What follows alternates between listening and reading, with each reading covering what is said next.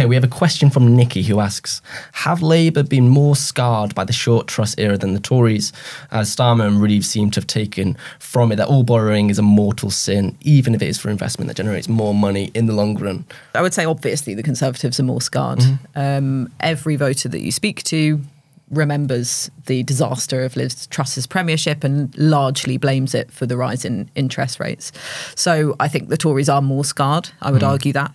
But it's very interesting the way that it has impacted the way Labour are sort of handling themselves as a government in waiting. This idea of what Liz Truss was doing, which was tax cuts but unfunded, seems to have spilt into Labour's view that they can't sort of borrow more money for their policies, i.e. borrow to invest. So there is a very big difference between the two. Andy Haldane, the former chief economist of the Bank of England, was explaining this to me in an interview recently, where he was saying these two very different things. Borrowing to invest, is something obviously that should repay in the long term and shouldn't be something that Labour or the Conservatives are afraid of doing. But they've taken the wrong lessons from that disastrous time. Yeah, exactly. I think Liz Truss is still haunting the Labour Party. During the mini-budget, or in the aftermath of the mini-budget, Labour said you can't trust the Conservatives on the economy. They saw a chance to become the party of fiscal responsibility. And I think the backdrop of the context for this was the fact that they've had Liam Byrne's famous 2010 letter that he left in the Treasury, which I think said there's no money left, but...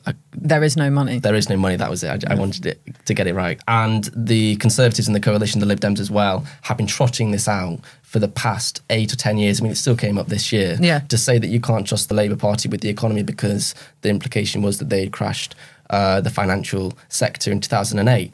I think there were so many people in Labour who were excited. They couldn't resist to have their own thing to bash the Tories with, that they went too far. And the key distinction, as you say, Anoosh, they had to make and they failed to make, and we did make at the time, was that you can borrow to invest because that will lead to growth over time. You get a return on your investment.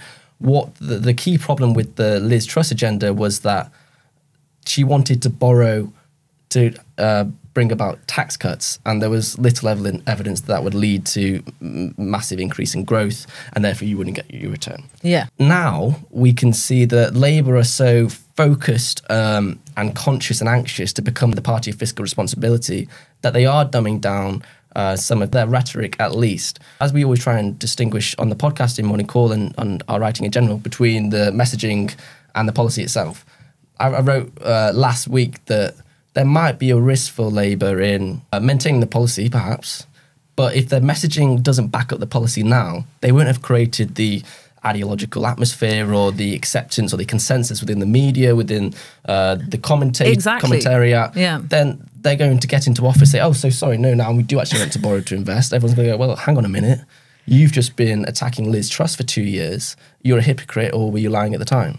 Yeah, and more worryingly, the markets will be surprised by that. What they should have been doing ever since Liz Truss fell out of office, and they've been trying to maintain this sheen of fiscal discipline, is saying the specific things they wanted to borrow for, so that is priced in by the markets. They know Labour is going to do that. They know Labour expects to get the return on investment of X amount, and they won't be spooked by it when Labour decides to put it in place if it gets into government. They haven't done that, which means that they get into this messy situation where Keir Starmer can't even agree to reverse the 2-child benefit cap, for example. I think that's about 1.5 to 2 billion. That's something that if they had give themselves a little bit more room, they wouldn't be in that situation that is causing some internal division. I know that they got through the National Policy Forum sort of quite unscathed by the left and the kind of noises off from the unions, but still, it's not an ideal position to be in. Presumably, it's a policy that Keir Starmer would like to reverse. In fact, he has said so in the past that he would like to reverse it.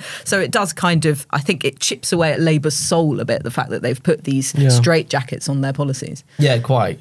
And I wouldn't underestimate the leadership's ease with which they'd happily chip away at Labour's soul. They've been doing that for a long time, and I think on purpose. But one of the key debates that this is distilled down to is Labour's fiscal rules and what they mean. There is so much ambiguity over what their fiscal rules are. And I'm just going to quote from one of their briefing documents on their fiscal rules. They say that instead of the current 5-year projection from the government, we project public finances over 10 years and provide estimates for an additional 10 years.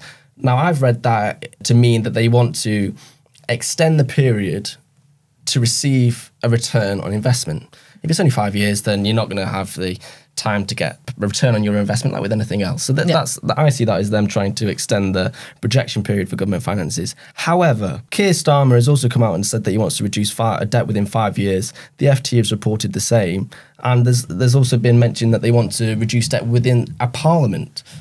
Which is stricter than the government. Because the government is on a rolling 5-year basis. So it's always 5 years ahead, 5 years ahead. If you say you want to reduce debt within a single parliament, then it goes from 5 years to 4 years to 3 years to 2 years to 1 year. Yeah. There is a lot of ambiguity and confusion over what they want to do. And maybe that's intentional. I think much of it is.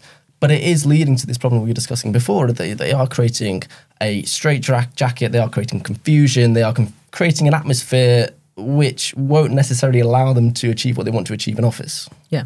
Thanks so much for watching. We'd love to know what you think. Please make sure you leave your comments below. And if you enjoyed watching this podcast, you can watch more of our videos on our YouTube channel. And don't forget to like and subscribe.